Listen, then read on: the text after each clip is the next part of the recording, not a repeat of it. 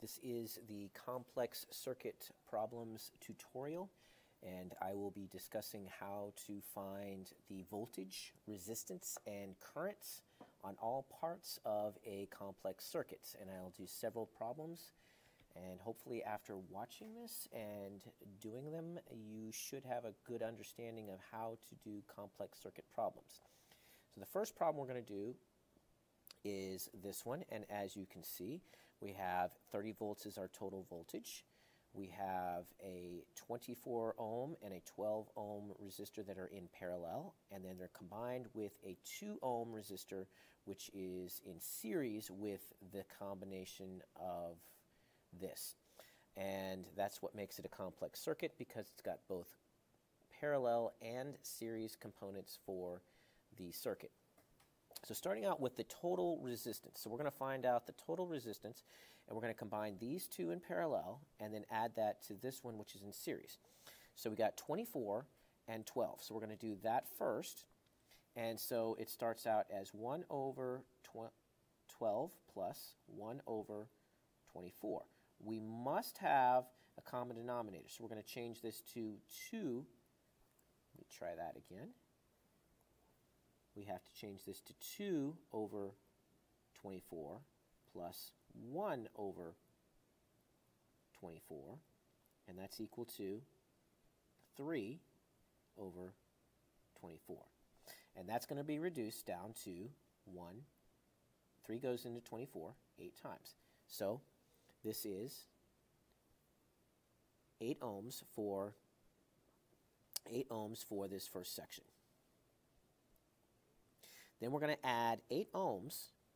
We're going to add 8 ohms to our 2 ohm resistor. So we do 8 plus 2, and that's going to give us 10 ohms. Then, next we're going to, and once we found the total resistance, we can use that and the 30 ohms for our 30 volts for our total voltage, and we're going to find that our IT is equal to VT divided by RT. So that gives us 30 divided by 10, and that gives us 3 amps. So 3 amps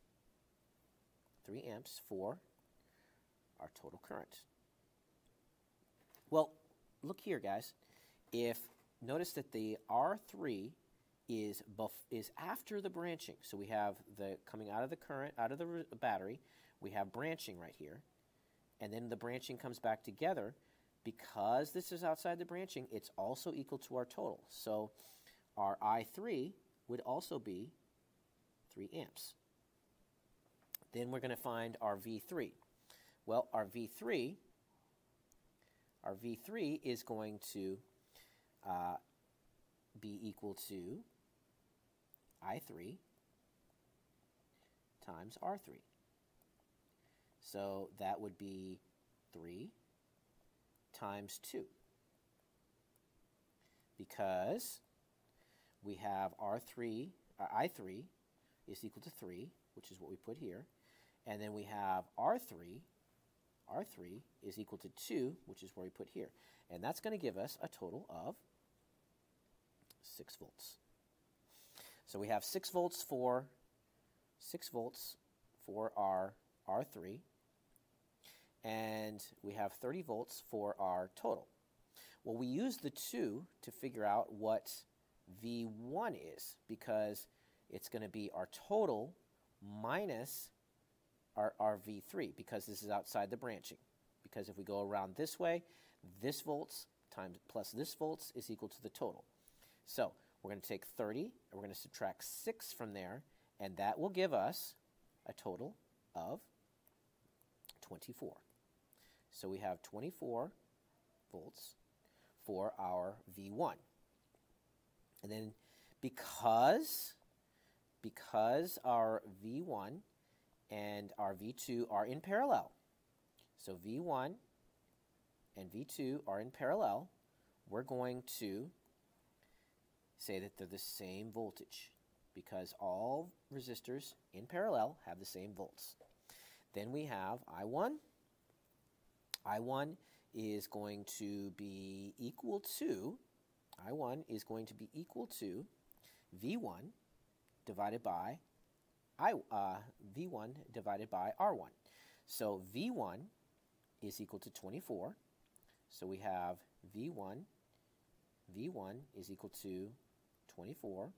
And we're going to divide R1 from that, which is also 24. And that gives us 1 amp. And then finally, as we find out what our I2 is, the same type of deal. V2 is equal to 24. And we're going to divide that by 12 ohms because that's our R2. And that gives us a total of 2 amps.